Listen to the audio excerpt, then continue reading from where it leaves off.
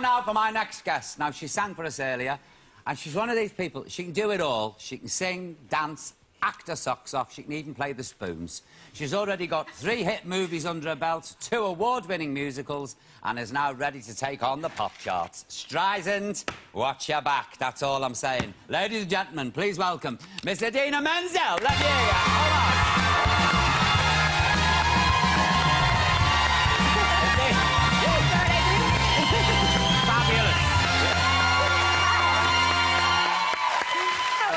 Very good.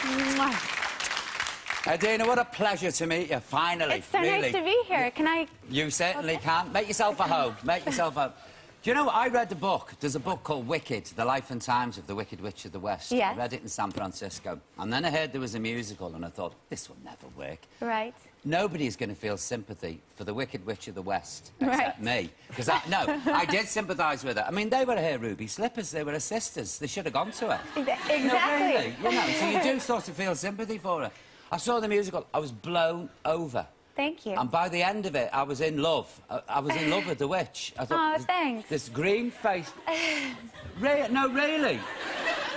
I mean, the green makeup... she's lovable. She's misunderstood. She's very misunderstood. Yeah. And it's not her fault she's green, is it? No, not at all. How did you feel about the green makeup? That's all I could think. It was fine. It was helpful to get into character. It was late at night once the show was over, and one time, like, Tom Cruise was waiting backstage to say hi, and I was in the shower naked, scrubbing my face to try to get it out because I didn't want to meet all these cute, you know, celebrity guys with my green makeup. Then there's nothing when you stood in the dressing room and somebody comes in and you go, hey, one eye on and one off, isn't it really? Exactly. Well, sometimes, you know, and if you, well, I shouldn't speak. If you had, you know, any skin stuff going on, it would stick to that. Yeah, yeah. You know, it was And on 2 show days, it must have been a nightmare. I took it off so I could feel refreshed, you know, because Chinese food in the middle with the green makeup, and this is not good. But do you know what amazed me when I saw the show? All the teenage girls in the audience, absolutely, completely connected with it. I know, it's a real phenomenon. What was it? What was that? I think it's just about kids feeling alienated and misunderstood. It's about the underdog. It's about inner beauty. Yeah, you know? And about them feeling like the ugly duckling, you're thinking? Because Glindy wanted to slap me, didn't no, I did get to sometimes. I know, you really did. you know, she's like too twin. You thought, no, I'm sorry, I'm not in your camp. I'm in the witches' camp. Exactly. Very much so. Really am. Well, look, to satisfy, because we've got a lot of wicked groupies in the audience, haven't we? Yes? Here you are in all your green glory. Let's have a look. Where am I?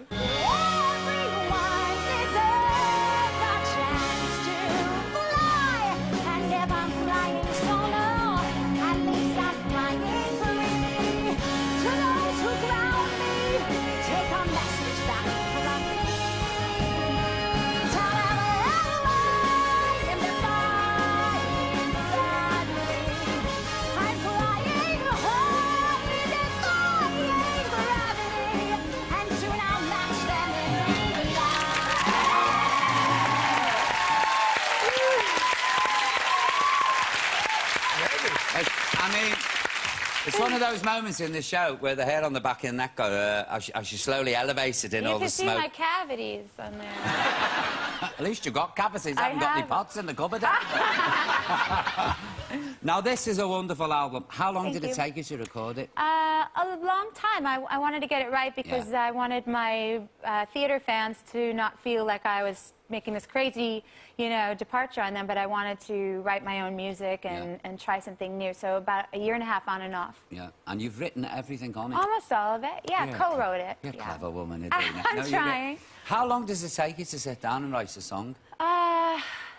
Well, I work with some really cool people, and usually if you're stuck, a great producer or songwriter will help you, you know, get out of your rut. And so I try to be as free as I can, and I'm really good with if you have some music and you play, I can sing along. And because I used to be a wedding singer, I used to fake the words to so many songs because nobody was listening anyway, you know. So like Smooth Operator, I used to go coast to coast, la la la la, and nobody'd know, you know. So I got really good. So when I write songs, a lot of times I just kind of do gibberish writing, and we record it. And sometimes real words come out, and then phonetically it feels right, and we sort of go, oh, you said the sun and the moon there, and so let's write it about this. Oh, brilliant. What's your favourite track on the album?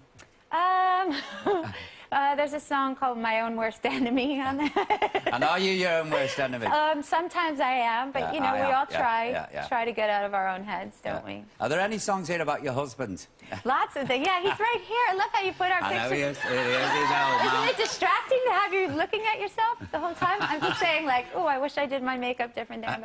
But no, yeah, oh, I miss him. It's been a couple of weeks. I've been here for 2 weeks. What were we talking about? About your old man, your husband. Oh, yeah. There's a song in there called Where Do I Begin, which we had this big argument one night, and he said, you know, you better write me a nice song this time, because usually I channel my, you know, anger and everything into a cool, edgy song. And so Where Do I Begin is a real sweet, like, love letter to him. You know, people say never go to bed angry if you've had a fight. I couldn't agree more. Stay up and fight. I know, but guys...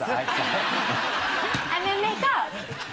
If you don't make up, the fighting's such fun. The verbal, I hate you. Just because he's very busy with this TV show, isn't he? So... Yeah, he's doing a new show. It's the Grey's Anatomy spin-off. Called Private Practice, and he's playing a doctor, and he always has to get all of his medical terms right, and he freaks out at night. I'm always running lines with him, and he's trying to say these words that we've never heard of. Doctors and nurses. Idina's husband, he's a gay icon, isn't he? He is. We're both gay icons. You are. We're very proud of that in our house. Do you know what I am, Idina? I'm a daikon. Seriously. Well, I played a lesbian, too. This is it. All the gay girls love me, and I'm delighted because I love them. I think, when trouble breaks out, I want the girls behind me. That's what I want. I say when trouble breaks out, I want the boys behind me. True, right. Is that how you... But yeah, he's gorgeous, my husband. Yeah. He is. He's extremely I took it away from my fella. husband. He's gorgeous, and they do love him. But, you know, unfortunately, they always make him take off his shirt or his, you know, pants in some movie that he's in, and he's getting a little tired of that because he actually you love it, come talented. on. Yeah, I love being in the movies and watching a sex scene and having everyone stare at me to see what my reaction is while he's, you know, kissing some woman or doing more than that. So. Bert's always saying to me, take your clothes off and sit on there. What's the fate for Bert? It's just gone. Like he's just opened the fridge and discovered a 9-day trifle. Only because I know you've got legs like me, and I'm like... My legs are like 2 woodbines hanging out the packets. I am not showing them.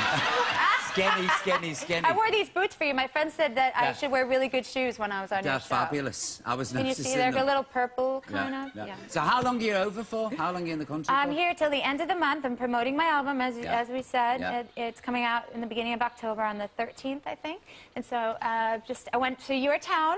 I met with some Scousers, is that how I say it? You've been to Liverpool? Scousers, yeah, I did a radio show there where it was my first radio show in the UK ever. I show up, it's in Liverpool, and I forget the guy's name, he's going to kill me if he watches this, but the first thing he does, he takes out a scale. Pete Price, was it? Was it Pete Price? No. I don't know. But he takes out a scale and he goes, we didn't warn you about this, but we're going to do something called the Scales of Truth. And I said, okay. And, you know, I want to be charming and likable. I wanted to play my song, and so I don't say anything. Takes out a real scale, puts it on the floor, and makes me stand on it, weighs me, announces it on the show in kilograms. Thank God I don't know what that is. And then asks me my age. I do apologise, Idina. Welcome to Liverpool. Welcome to Liverpool, exactly. Idina, it's a real treat to meet you. It really is. I admire you so much, seriously. Thank you. Watching you up on the stage, and I just think... The voice, there's a pro. No, really, there's somebody who can do it all, really. Thank you. Ladies and gentlemen, please, Idina Menzel. And don't forget the album. Yeah. And Miss Streisand, watch this, because I know you're a huge fan. I am. I love her, Streisand. I love her, yeah. But it's the voice. I'm sorry, it is. Now, in a moment, find out what the P team